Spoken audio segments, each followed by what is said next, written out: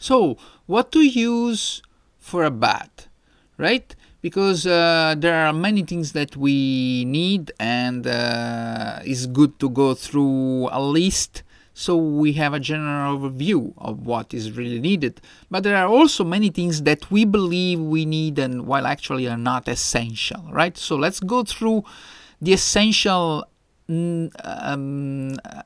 elements that we need to give to our dog a very good bath, right? First and foremost, a bathtub, if we're happy, if we are lucky enough to have a bathtub at home, but that's not necessary, right? A shower may be wonderful too, and if not, also a basin big enough to put some water and the dog in the basin.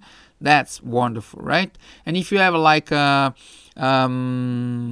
big jar, where you can put water in it, and so it will help you to put the water on the top of the dog when you have to rinse, for example. That's also a good thing to have. Secondly, and importantly, 2 towels.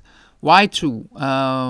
Let's say 1 for drying your dog after the shower is over, but 1 is very important.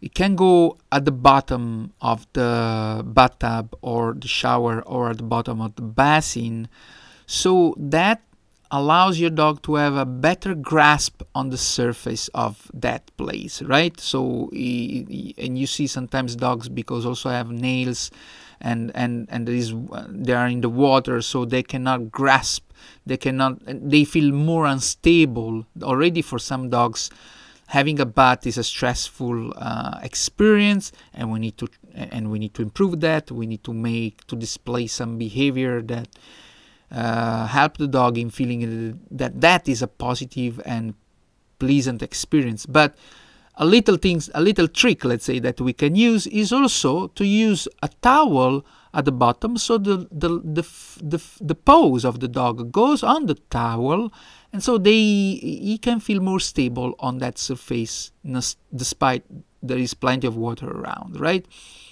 So, and the other towel, as I was saying, is to dry the dog after the shower is over.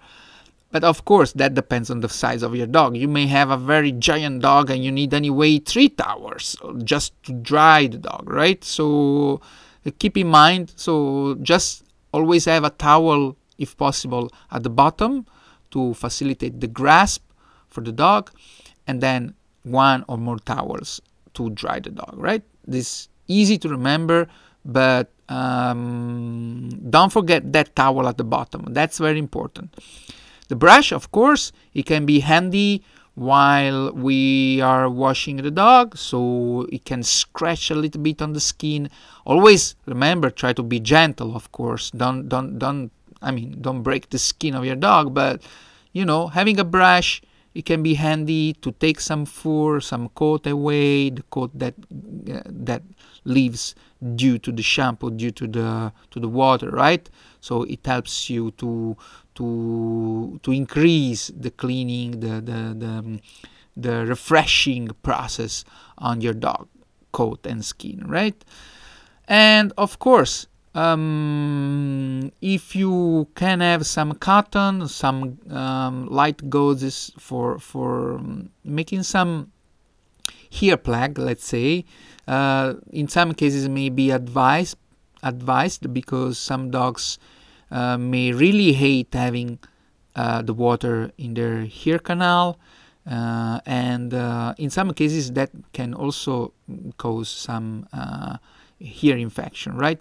So if your dog is happy with that, you can create some plugs, so cotton plugs, and use them while the dog is having the bath. And with some gauzes, you can also dry after you take the cotton plugs out of the ears after the bath is over. With the gauze, you can dry even further, and that also helps with that little bit of water that maybe is around the ear canal and the gauze, it helps you to clean the ear canal, and that is also very important to do every when you do a bath, but also regardless of the bath, regardless of giving a bath to a dog, that may be a good practice to do also regardless, right? So to keep the ear canal clean, so we avoid for the dog to get some infections. But again, do not exaggerate, right? Don't be always there in cleaning the ear canal and ask to your vet. I mean, if the dog goes regularly to a vet, that's one of the first things a vet would check. Yeah, how is the ear canal? Because that's a part of an anatomical area of the dog that easily not just get some infections for some reasons, but also needs to be inspected to check other conditions of the dog, right? So your veterinarian will check that area of the dog immediately as soon as the dog is at the vet clinic or the veterinarian comes at home. So also have around some oils, some solutions, something that you want to use. Let's say, for example, you can have some, you can prepare some water with oat that you may want to mix with your shampoo. We're going to talk about shampoo in a moment, but oat is very good for your dog's skin. So unless your dog has, I mean, if your dog skin conditions are very good, you can put some water that you previously prepared by putting some oat in the water, and then the oat releases some properties, and then that water can be mixed in the water with the shampoo that you're going to use to give a bath to your dog. And that oat, it has very healing properties and supporting properties for the skin of the dog and the coat too. Conversely, if your dog has some irritations, better to not use the oat, and maybe you can add some tea tree oil to the shampoo, to the water that you are using for the bath, and or some other solutions. It may be the case of colloidal water, but colloidal water is better to use maybe. Well, you can use some while the dog is having the bath, so you can mix that with shampoo, and also a little bit right after the bath, right? Because that helps in healing, let's say, an irritation that the dog has in some areas of his skin, right? So see what you think is appropriate for you. Those are already wonderful products: oat, tea tree oil, and colloidal water, but you may happen to discover other things. But keep in mind that the bath experience can be an optimal moment to also use some oils or other types of solutions. Of course, water we need, as we have been mentioning so often already. Water needs to be warm, so not cold, not hot, of course, a very good temperature that the dog likes. And shampoo requests a very, let's say, a specific attention, right? And we know, many of us know already, that for dogs we should not use any type of shampoo. We should not use especially human shampoo, right? And we're gonna see why. Because dogs have a specific type of pH for their skin. The pH is what regulates. For every creature have a certain type of pH. Every living being have a pH which determines the optimal level of acidity of the skin, or neutrality, or if a skin is acid or alkaline. So we don't go too much into this detail, but just for your information, for those who are not aware of that already, we humans have a pH level that revolves around 5, a pH of 5, and dogs have a pH level that revolves around 7. That's why we have in human soap, let's say, some soaps are sold as being optimal for human skin and to take care of your skin, and they have 5 or maybe 5.5 pH level, right? That soap that is maybe wonderful for humans is not for dogs, because the pH level for dogs is different, is higher, so is a higher level of alkalinity or acidity, so to say. So dogs needs their dogs need their shampoo, a shampoo that has a higher level of pH, so pH 6.8 or pH 7.2 or 7 or 7.3. You will find that information on the label of a dog shampoo that you will find and that you will provide.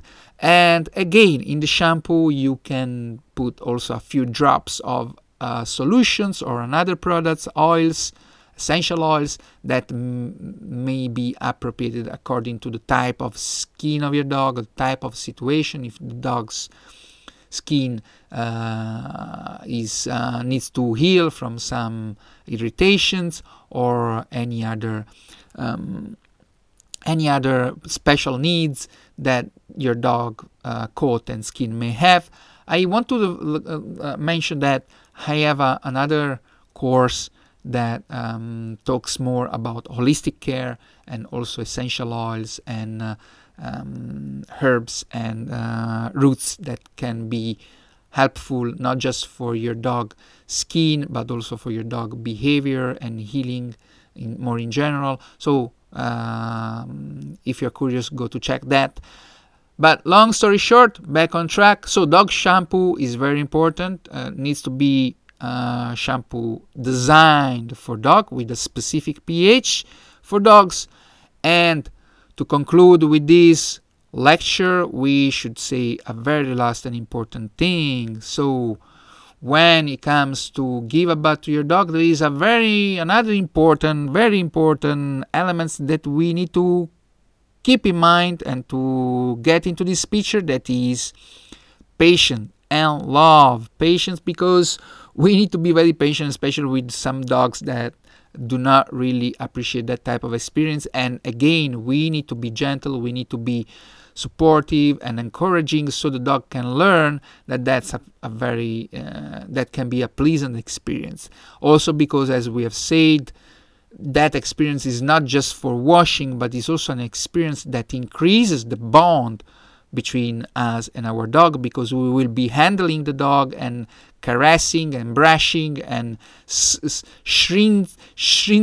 how to say, and squeezing the dog in every possible way, so, and rinsing the dog, of course, with water. And so that's also an opportunity to experience that touch, which also express our love for our dog.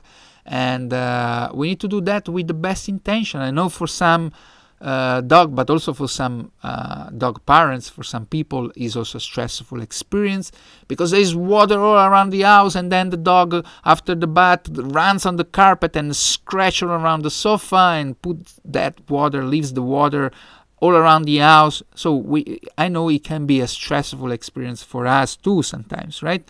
But we need to breathe deeply and try to make that experience very pleasant if it is not yet, and that will be may turn into a wonderful, a great moment of sharing with our four-legged friend.